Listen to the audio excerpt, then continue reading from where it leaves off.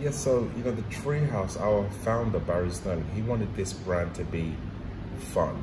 You know, when you think about a hotel, you don't think of fun. So the way that the hotel was designed, some of the quirky things that we have going on around here, it really does bring back those memories of childhood. So we wanted the brand to remind you of things of when you were a child, but it's not childlike. So when you come here, you just think about fun and playfulness. And you know, obviously the pandemic has changed everything for everyone.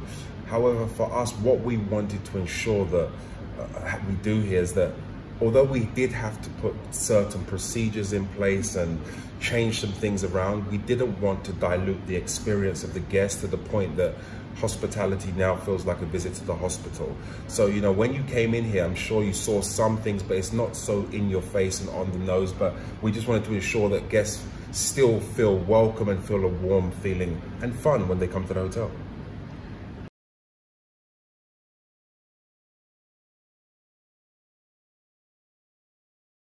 Differentiation is so important now because we're in a market that has so many hotels.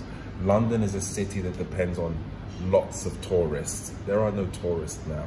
So we have to differentiate ourselves from the thousands of rooms that are in the market to entice Londoners and locals to come and have staycations here with us. So, you know, I think that fun element and our venues and our rooms and also our staff really do give us that one up on other hotels in the area.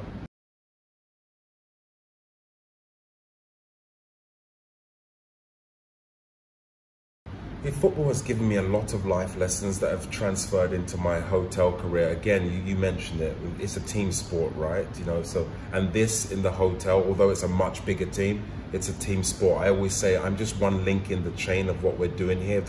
If one link is broken, then it doesn't work together. So, you know, we need everybody on point, whether it be the front desk agent, whether it be the sales and marketing manager, or the kitchen porter. If one thing is not working, if everyone's not firing on all cylinders, it will affect some aspect of the business, just like in a football team. So there are a lot of things that have transferred over, and we have a really, really great team here.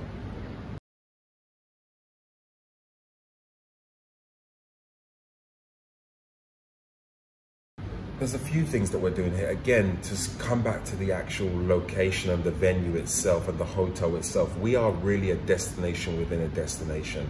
If you come and visit the hotel, as soon as you walk through the doors, you're almost transported to LA or New York, or it has that kind of vibe. So, you know, you can come here and stay for a couple of nights and have a few different experiences. You know, you could come here on a Friday. We have these really cool picnic baskets that guests take and go to Regent's Park. The next day you could have dinner in our Mexican restaurant where we're sitting down, Madeira, and end with some drinks on the rooftop and have a lovely breakfast the next morning. You feel like you've left London, although you're still in the center of London.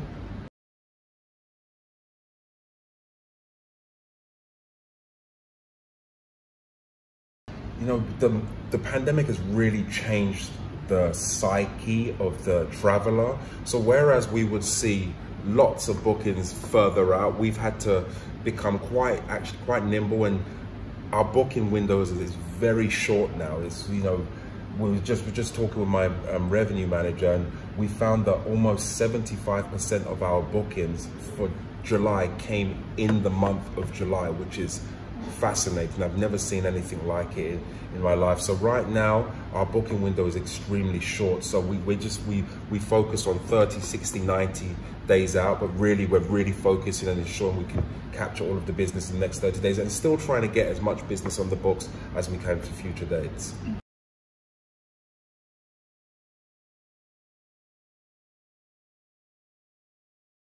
Number one, I'm hoping that we don't go into another lockdown. You know, that's always in the back of my mind, and I'm sure it's in the back of everybody's mind.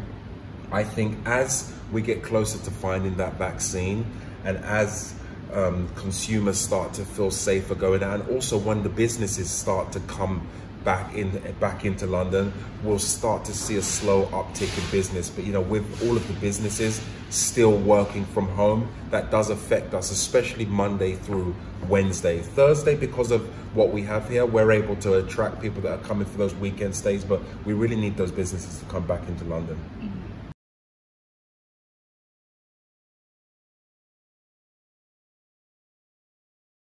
So the Treehouse, there's a lot going on with the group as a whole. We are part of SH Hotels and Resorts. We have the One Hotel Baccarat and the Treehouse. We're the baby brother to, or sister to One Hotel. We have a development team here. I believe you're meeting with Josh next week. He'll be able to go into it with you further. However, we are looking at many different destinations in UK, Europe and America to expand the brand.